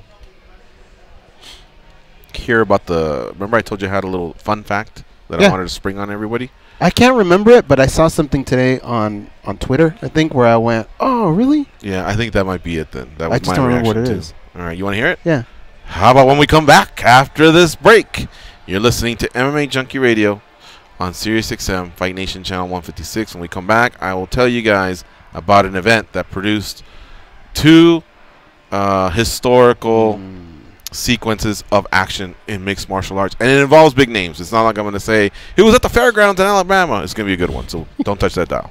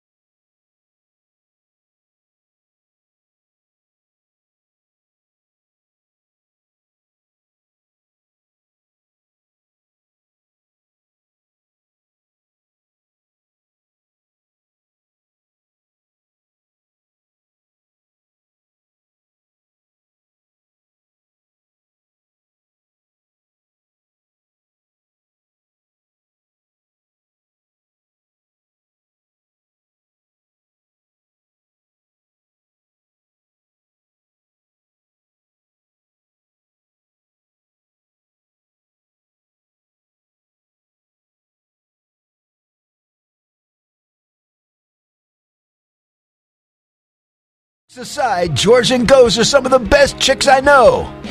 Here we go with more verbal sparring. Take it away, ladies. Man, this is some bullshit. What just happened right now? I hope I didn't close my window. Nah, I'll be alright. I'll figure it out. It is MMA Junkie Radio on Fight Nation Channel 156, and we're live from the Mandalay Bay Race and Sportsbook. We are one of the MGM resorts here. MGM resorts is Mandalay Bay, Luxor, Excalibur. Hit us up, man. If you're ever in town, go to their social media. Mandalay Bay, it's Facebook, Instagram, or Twitter .com/Mandalay Bay. And that's where you can get your best deals. But we invite you to stay here and stop by the studio and hang out with us. Give us enough time, we'll do our best to have an MMA superstar here for you to meet. So bring that camera. All right, I will find it. Oh no, I'm not buying time on that one. Oh. I'll do the read on the next one. Oh, he wants to read now? No, I'll do the read on the next one. He already fumbled our Marco. Yeah. I mean, Andre punked us on How that could you one. possibly have this many windows up? Like, Oh, there we go. What is it that you look at? Because I don't know why, guys. Look at this. Have you heard of this? Yeah. Where you just have why does it do that? Why do I have a new desktop? I don't know. It only happened to me once. I've been and there I like, was in where in the hell panic is it? Like, mode. I've had it here, and then I've realized recently that you have multiple desktops, and so now look at that. Now all of a sudden I went from no windows to those and these. Except sometimes these will go on the other one, and it's just I get lost. I was in panic mode the first time that happened. What George is talking about is when you swipe on your computer and it gives you a completely different desktop. It actually happened during a show. But the worst I've ever been panicked was when we worked at First American Title. Somebody sent me something where I opened it, and all of a sudden I had my mouse, the cursor, was a penis. And the more you click to get rid of it, the more of them come out. And they were just floating everywhere. And I don't know if you remember where I sat, but I was in a heavily trafficked area. Mm-hmm. And I mean, just the initial click, like, oh my God, what's going on? Probably produced about 20 of them before I realized, oh my God, every time I click, they're multiplying. But I can't just sit there like a sucker and let them fly around. Right. So, yeah, that was the most panicked I've ever been. Was it just like a still penis there, or was it like No, it flies. jiggling, dangling, and animated? Yeah, it's animated. It's like flying around, almost like a Wow. Atari game, and they just fly. They flow all over your screen. It was funny, man. Those jokes would get played. Remember when people would get what was it called when you got Rick Astley? What was his name? Rick Astley. Rickrolled. Mm-hmm. Yeah. Do you know what that is, Andre the Giant, or are you too young? Of course, that was part of me growing up, just getting rickrolled all over. You were like 2 years old when that happened. How do you remember that? No, more like 16. 16. All right. So here's the fun fact of the day, guys. On June 20th, in 2004, the following two things happened. Two sequences. Fedor Emelianenko slammed. No, sorry. Kevin Randleman slammed Fedor Emelianenko. That's one of the closest techniques or maneuvers or whatever you want to call it, where I thought, oh my God, is he alive? And you're He's not like just Zangief. And you're just not kidding when you're saying it, because of the way Kevin Randleman did kind of like that suplex, and Fedor Emelianenko just landed on his head and his neck it looked like it snapped. Well, not only was Fedor okay, pretty soon thereafter, he actually submitted Kevin Randleman, but that was a vicious slam. Right, Goes? Yes. Guess what else happened on the same day? What? Quinton Rampage Jackson slammed Ricardo Arona. I did not know they happened on the same night. Are you sure about that? Yeah, so today is June 20th. Will forever go down as, the whatever you want to call it, MMA history. How's that happened on Halloween? Our friends at MMA history gave it a name. They just called it Slam Day. June 20th is Slam Day, but officially June 20th of 2004. So Ricardo Arona gets slammed while he's triangling Quinton Rampage Jackson, and that knocked out Ricardo Arona. That was a vicious slam. That happened in the second bout of the night. And later on that night, in the main event, Kevin Randleman slammed Fedor Emelianenko, but Fedor Emelianenko came back and Kimura'd Kevin Randleman. but both on the same night. The fight card was called Pride Critical Countdown 2004. It was held at the St. Thomas Super Arena. I mean, that would be a fun card to just watch again. It was only 7 fights. And you want to hear who was on the fight card? Sure. Kazushi Sakuraba against Antonio Shembri. Quinton Jackson versus Ricardo Arona. Sergey Karatanov versus Semi Schilt. Naoya Ogawa versus Paulo Cesar Silva. Hideyeko Yoshida versus Mark Hunt. Antonio Rodrigo Nogueira versus Heath Herring. Fedor Emelianenko versus Kevin Randleman. Look at all the studs, all the legends on that fight card. Man, I could have sworn that. Who was it that got slammed on Halloween? I remember. Well, another great slam was Hughes and Newton, but when was that one? No, this was in Pride, because I remember a kid ringing the doorbell, trick or treat, and I was like, oh my God, I don't want to miss this. And then the slam was so bad, I had to tell the kid, hold on, I'll be right there. I thought it was that fight, but I guess I'm wrong. Yeah, both of them happened on the same night, man. That is nuts. June 20th of 2004. If you ever want to go in the UFC Fight Pass and check out Pride, watch that card, and you'll see some of these great stars that still fight today. Like Quinton Jackson has not retired. He fights over at Bellator, but he has not retired. Sergey Karatanov fights over at Bellator. He has not retired. Mark Hunt. So what happened with him? Did he had his last UFC fight, right? I think we haven't seen him since the loss to Big Pretty? No, we haven't seen him. Is he retired? He never retired that night, right? So, no. Okay, so we'll call him active.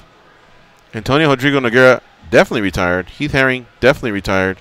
Kevin Randleman no longer with us. Fedor Emelianenko just signed to keep fighting at Bellator. So that's 1, 2, because I'm calling Hunt active.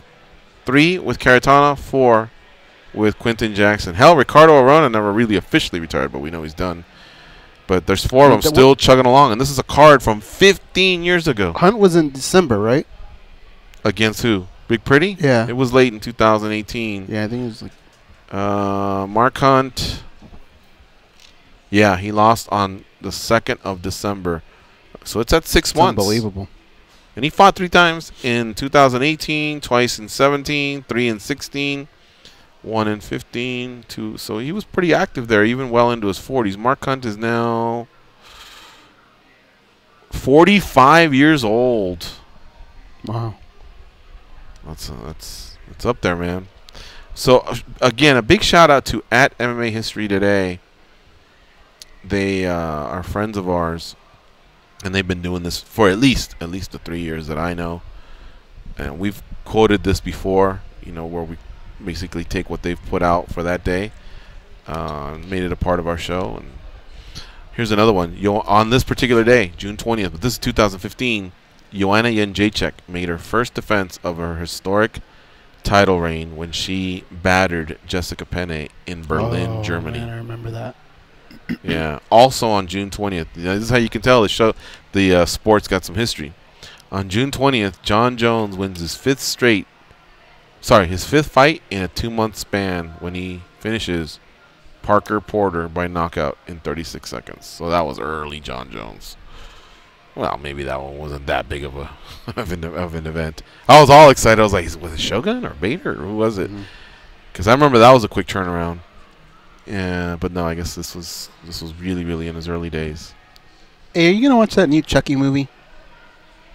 So they're like rebooting it. Andre, you gonna watch that? Yes, I will, because Luke Skywalker is Chucky in this one. Yeah. Mark Hamill, yeah. But didn't you like that movie, George, back when you were younger? Chucky? Yeah. I don't know that I saw it from beginning to end, so I couldn't tell you. Oh. All right. I mean, I like the concept of it, but even if I did sit through it, I don't really remember it. But what I'm into is those demons where someone needs to be... exercised? Yeah. Like, I feel like that right but there see, freaks me out. That makes Especially me the way scared when I go home. Paranormal Activity did it, where I remember we would be sitting in the theater, and they would be like, "Hey, honey, will you go outside and bring the broom in or whatever?" And you'd go, "Okay," and then you'd go in, and everything be quiet. And she's putting the dishes away, and all of a sudden, remember Paranormal Activity would go, boom, boom, boom, boom, yeah, like that. And I remember I would sit in my chair and I'm like, oh, here we fucking go. Because you just don't know when you're going to jump out of your seat, you know? Mm-hmm. But I remember it. But, dude, that's why I pay that money to have that moment. The good thing is I'm able to shut it off and I don't really have nightmares, really, honestly. I do. So I can watch 3 straight of those and go home and I'll sleep. But I can only do it during those. So like Chucky, I don't go home and I'm not. Yeah, like that. Andre. Is that it? I don't look under my bed. You know, like, is the doll back there? I don't do that. But like those demonic movies and stuff like that, those mess me up for like about a week. Yeah. Where I hear a noise and I go, whoa, what is that? No, like Freddy Krueger, he didn't really mess me up. Jason messed me up because Jason, that seemed real life to me. Jason? Yes, because not that I ever really go camping or anything like that, but it just seemed like, oh, a bunch of people are out camping and some lunatic is chopping them up into pieces. But this other guy, Freddy Krueger, he comes at you when you fall asleep, right? Wasn't that the premise? Yeah, but that's the best premise because everybody has to fall asleep. I don't have to worry about Jason here at the Mandalay Bay. I just got to go camping, then I got to worry about him. That's cool. Yeah, but all I got to do is wake up, and it's all over. No, that's the whole point, though. You can't because he kills you before you wake up. But you have to fall asleep. You have to. But what I'm saying is, like, right now, if you told me, guess what, George, when you fall asleep, Freddy Krueger's going to come get you, I'm like, all right, well, fuck him. Let him come get me then. Mm-hmm. No big deal. Because you're telling me what's going to happen. But if you tell me, hey, are you going up to Charleston next weekend? I go, yeah. Dude, there's been a killer on the loose. Oh, man, that would freak me out. Yeah, but you just don't go. You go, all right, that's cool. I'll just let's just say movie's over. He's been making his moves through Nevada or something like that. That was where the last one happened. Yeah. I don't know, but that's a real life.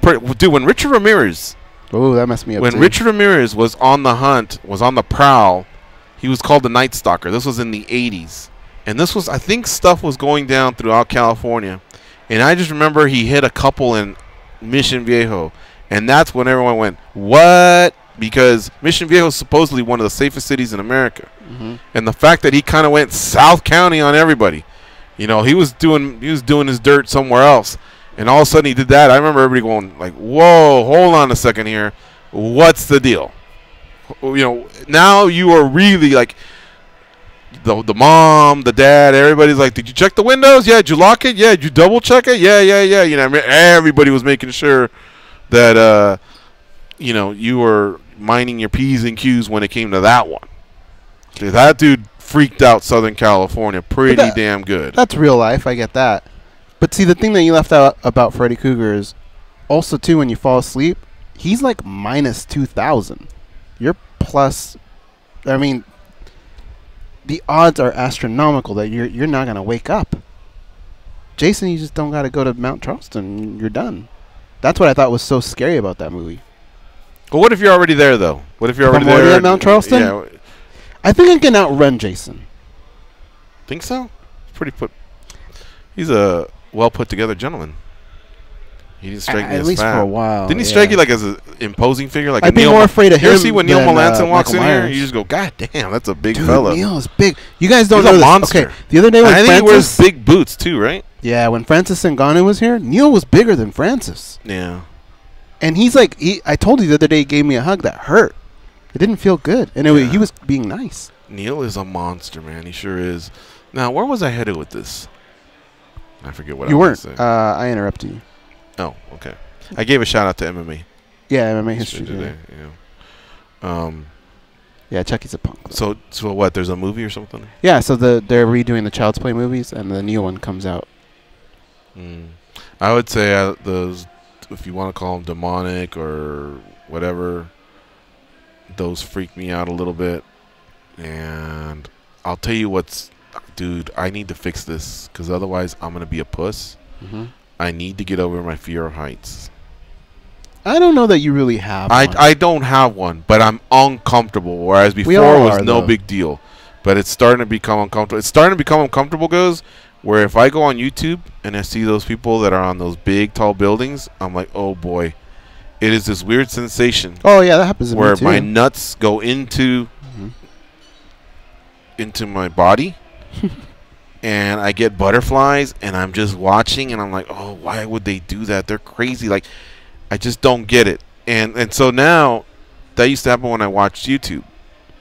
Now I don't have to watch YouTube. If I just think about it, all of a sudden I get that weird feeling. Really? Yeah. Just today, I saw a video of a girl. They were going cliff jumping, whatever that's called, cliff diving. Parkour? Oh. And she, I guess, was running, and I think she changed her mind at the last second, so she put the brakes, but kind of like fell over onto like the next ledge. Before she even fell on the next ledge, I had to like look away, and my leg was already hurting. I do the same thing, and if I go to the Luxor or whatever and I lean over, I'm gonna get dizzy. I feel uncomfortable. But like when we're going up here at Foundation Room or whatever, when we're going up the clear elevator, that doesn't bother me too much. It doesn't bother me too much. The Eiffel Tower that we went up, like that night, I was a little like, oh man, this is weird. Really? See, I almost want to go back just to see if it does it to me again. And I'll tell you what, you know who was the last person where we get a lot of listeners of this show from all over the world. Shout out to Lucas from France. He wrote me something, and I'm like literally 3 months behind on emails. But shout out to Lucas. There was one guy, and I'm pretty sure I got his name right. His name was Ben Barlow. Yeah.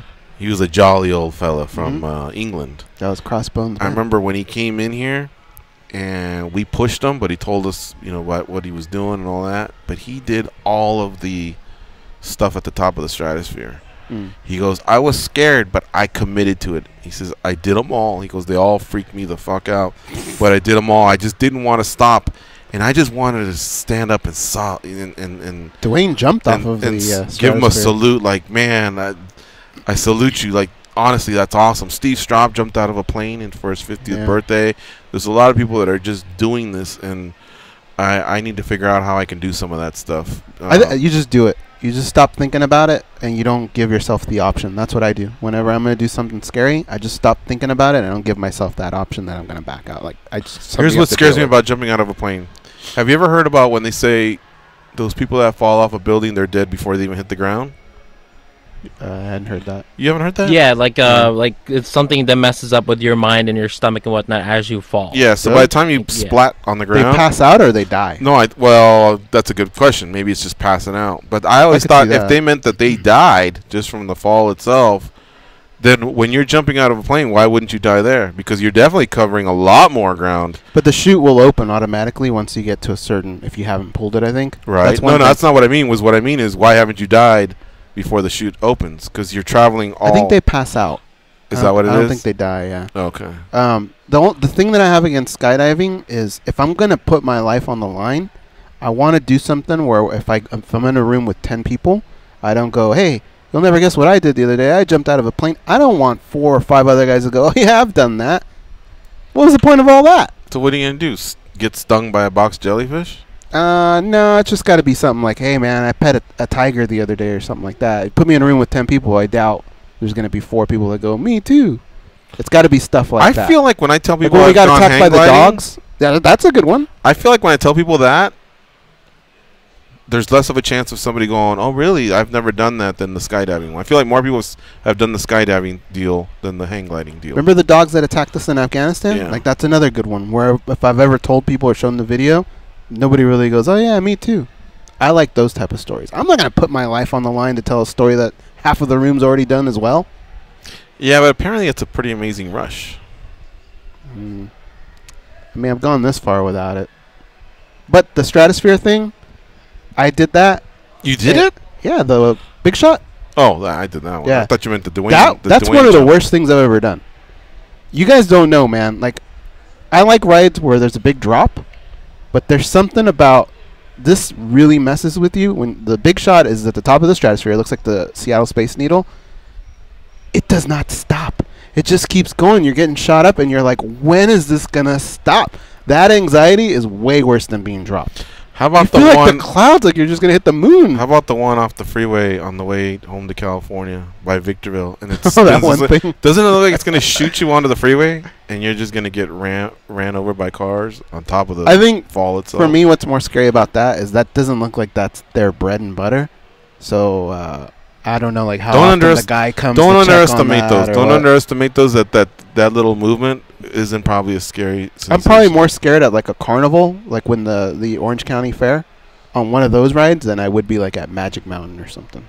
Because I know Magic Mountain, like every day they're checking those things out. And things still happen, but the carnival, you look at the guy that's ushering you in, and some geek, right? You're just sitting there picking his nose. You're like, man, this dude's responsible for me right now. Did I ever tell you my story about Magic Mountain and my hip? sounds familiar. Oh, hell, you may have been there. But I just remember Colossus. I love that. I got hurt ride. on that too. You did? Really bad. One of the worst pains in my life. How? Where? Stupid, but well. All right. Well, when the ride ends, the thing that comes down on your lap, the restraint, just pops up, and it pops up so fast. And so when it was done, I had my hands like this, and it just came back and it smashed my fingers. It hurts. Really? Picture like a piano. You know, they close it. Picture that getting smashed on Like your Tom fingers. Cat? That's how I felt. I mean, I think I cried, and I was like well in my 20s. Really? Yeah, it hurt. You would think bad. that would be something that they fix, because I think a lot of people would be in your position. I think it was just right place, right time. And all I remember is on Colossus, my left hip, I believe, would kind of like cramp up. And it was the weirdest sensation. And I thought, So I remember we would go up on Colossus, my hip would cramp up, and I'd be like, oh. You know? And then you go through the hills and valleys, the ups and downs. Oh, my God, the speed. Wee. But when we got off, it was one of those days where it wasn't that packed, and they're like, hey, you want to get back on? And I was like, sure. There was like about 20 people, wasn't that? And I'm stretching. I'm twisting. I'm like, God, I can't have this happen again. I don't think you were there, because I think it was with a girl, and I didn't want to look dumb. But I didn't want to say no, because the offer was too good. Usually those are like hour or 2 hour long lines. So you're like, hell yeah, let's run it back. So I'm kind of stretching and twisting, and I'm like, I'll be all right. Maybe I just slept bad. As we go up, it's getting worse. And I'm like, I'm halfway between. I want to cry because of the pain, but I know that big fall's coming, and I want to yell, or enjoy that. And I just remember, I'll take off my glasses. In the ride, I did it a third time. When I got off, I was like, what is this? So I remember going, I think I told the girl, I got to go to the bathroom. I went to the restroom, and I really went through like a series of stretches. And I was like, what could that fucking be? Like, why would a roller coaster do that to you? You know what I mean? Mm-hmm. So I don't know if it was so tense that I was doing it to myself, or because why would that roller coaster do it? I've been on many roller coasters, and they don't do it, but this one did it. So I go, okay, we got to do it a third time. She was waiting. We go, and I remember on the third one goes, it started tightening up again, and it's a 2-minute ride, right? Yeah, about. This is like, usually I'm like this, 2 hands up, screaming, like face is beaming, I'm having fun, right? And on this one, my hands were down, but almost like when you had a side pain? When a policeman tells you hands up, you don't completely stretch your hands up, right? You just kind of put them up like almost like a field goal. Yeah. A ref doing a field goal sign. So my hands are just like barely up, and I'm just like this, like, oh, like that was me in the whole ride, just grimacing. I wanted to cry. I just wanted it to end so bad. It was one of the worst 2 minutes of my life, and I couldn't understand it, and I knew I couldn't explain it to her, because I know she would think that I'm just the biggest dummy on earth, and why am I with this guy? But it was the most confusing thing ever, man. And that's why it happened to her too, right? It happened to her too. No. But she said that was the worst 2 minutes of her life too. When goes.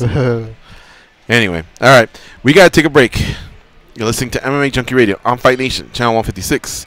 Stay close. We'll be right back. There's still more to talk about. Trust me, there's some big MMA news that's out there.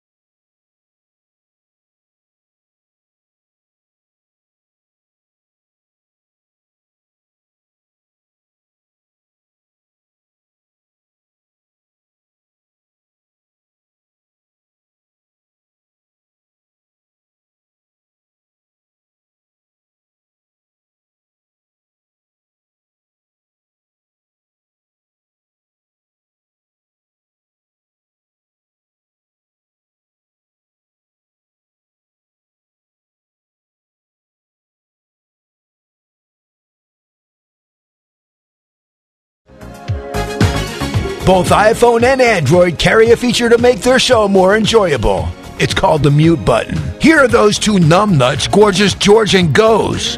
You're all getting rickrolled. SiriusXM has your chance to see Jimmy Buffett and the Coral Reefer Band in Cincinnati. One grand prize winner will win a trip to Cincinnati, including air hotel. Well, there should have been a comma there. Air, hotel, VIP tickets to the show, access to a pre-show party. You thought it was Plus, an air hotel? You'll score a pair of box seats to see the Reds host the Cardinals. For official rules and to enter, go to SiriusXM.com/Jimmy Buffett before July 8th. No additional purchase is necessary. Don't forget, you can hear concert broadcasts from Jimmy Buffett's Son of a Sailor High Tide Tour on Margaritaville Radio, and that's channel 24 radio. Channel 24. Well, that was tricky. Son of a Sailor High Tide Tour. It's probably Son of a Sailor High Tide Tour. They wrote that. Think so? Somebody, messed up there. This almost sounds like a Dan Stupp prize, huh? 2 tickets to a Reds game, and he strikes me as the type of guy that would like Jimmy Buffett. All right, I want to clean something up from, I think, Monday show or Tuesday show. And we'll be bouncing pretty soon. The ESPYs, they're going to have their show coming up. It's, I think, like next week. There's only one day of the year where there's no hockey, baseball, basketball, or football. Hell, if you even want to throw in some of the collegiate sports, and it's the day after the baseball All-Star game, because those guys get one extra day before they go and start their new series. And, of course, NHL and basketball are not playing because those series are done. And football hasn't started yet either. So it's just baseball. So that's why the ESPYs chose that date back when they started like 20-some years ago. And the way it works is, even though it's July of 2019 when this will happen, it's reflective of the 2018 year. I was saying on Monday's show, hey, are you sure it's not like June 1st to May 30th, one of those deals? It's not. They only did that the first year when they had to basically backtrack like 17 months. But after that, it's been whatever date it is, it reflects back on the previous complete year, January to December. So, that being said, with MMA getting its own category for Best Fighter, Goes, you tell me who deserves it for 2018. Israel Adesanya went 4-0. He beat Rob Wilkinson, Marvin Vettori, Brad Tavares, and Derek Brunson. There was 2 stoppages and 2 decisions. One of them was a split decision against Marvin Vettori. You cannot consider the Anderson Silva fight nor the Kelvin Gastelum fight because they happened in 2019. Okay. Amanda Nunes, she beat Raquel Pennington via TKO punches and Chris Cyborg via KO punch. She became a champ when she beat Chris Cyborg because in the Pennington fight, she was defending her title. Henry Cejudo. Listen up, folks. Henry Cejudo in 2018 only fought once. He beat Demetrius Johnson. He won the UFC flyweight title, and he beat arguably the pound-for-pound champion at that time. But that was it. You can't consider Dillashaw nor Moraes. And the fight prior to that was Sergio Pettis in December 2017, so he only had the one fight. Daniel Cormier, he went 3-0. He beat Volkan Ozdemir, so he defended the UFC light heavyweight title. Then he defeated Stipe Miocic to become the UFC heavyweight champion. That's why he was a simultaneous champ. Then he defeated Derek Lewis, so he had one title defense at heavyweight and light heavyweight, along with the 3-0 year. Now remember, the ESPYs is fan votes, but the media also gets to vote as well. So who do you think is going to get that prize after what I told you? Not just based on stats alone, but probably also on a little bit of the popularity. Who I think? Or who I think they're going to pick? No, tell me who tell me who you think. Who would you give it to? I think if Goes decided it. I was going to say not Chris Cyborg, Amanda Nunes. But it's hard to deny Daniel Cormier. That's 3 fights, so it's one more than what Amanda did. Right. Across 2 divisions. Right. And he went up a division. So did she. That's... There's nothing to think about, in my opinion. Yeah. He just had the one more fight. So they both defended where they were at, and then they both went up a division to beat an all-time great. Maybe Amanda would have the lead there. hey, Cyborg was more of a mythical figure than Stipe. Stipe, you could make an argument that, well, he was the best on the way to being UFC the best heavyweight champion ever, but not like the far and above what Cyborg was. Everybody was like, oh my God, she's the greatest. You know what I mean? And by finish, but so did Daniel. So did Daniel, right? So I would say that if it stopped there, Amanda might have a lead on him, but then he went on to beat Derek Lewis, so he had a title defense. So it's just the 3-0 might just be better than the 2-0, and arguably Daniel Cormier is more popular, and Cejudo just gets left behind because he only had the one fight. Granted, it was pretty epic as well, but Amanda Nunes was as epic as well. Sorry, I didn't even mention Israel Adesanya, but his weren't title fights. He did have a 4-0 year, so his 4-0 is better than DC's 3-0, but his level of competition wasn't championship caliber. No disrespect to those guys, they just weren't champions. So I think DC might be the one that winds up winning it, but that's how officially the ESPYs works. In 2019, they're voting on 2018. So how do you think they're gonna vote it though? The fans and the media over there. I think they'll still do it, Daniel Cormier. I think so too. But what do you? But are some of them dumb enough to go? Did you see what Cejudo did? He beat Dillashaw Moraes, even though it happened in 2019. I don't think so. Do you? Can this even be one more little wrinkle that you could add to the GOAT talk? You know how you're nitpicking? Yeah. And then you go, yeah, but Cormier's got an ESPY too. Oh, can you do that? I don't think so. I think it's what they do on the field, in the cage, in the rings, or whatever. All right. Yeah. I mean, I'm sure John might have something. He's been pretty great himself. But all right, folks. So listen up. The MMA Junkie website has a tab there called Rumors at the top. If you hit that, you'll get all the pertinent information for everything that's going on this weekend. Bellator has a fight card in London, and it's kind of confusing because part of the card is called Bellator London and the other one's called Bellator 223. Like, they're literally splitting the prelims and the main card. The prelims can be seen on Saturday at 11:30 a.m. Eastern because they're in London, time difference. You can watch them live on MMA Junkie. However, the main card is on Paramount and DAZN at 9 p.m. Eastern on tape delay. So you literally got to shut it off, go about your Saturday, and then come back and not get spoilers. Sucks that it's that way, but it's that way. I don't know what else to say. There's also UFC in South Carolina, and that's headlined by Hanato Moicano versus the Korean Zombie. And we also have Musashi versus Lovato Jr. Holy cow. They're on MMA Junkie as well at 5 p.m. Eastern. What the fuck is going on? How did they divide all that? That's Bellator Europe 3. I'm confused.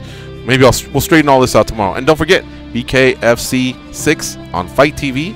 You can order it from there for $40 with Artem Lobov and Paulie Malignaggi. Big thanks to our guest today, Johnny Bedford. We'll be back tomorrow. Until then, be a champion.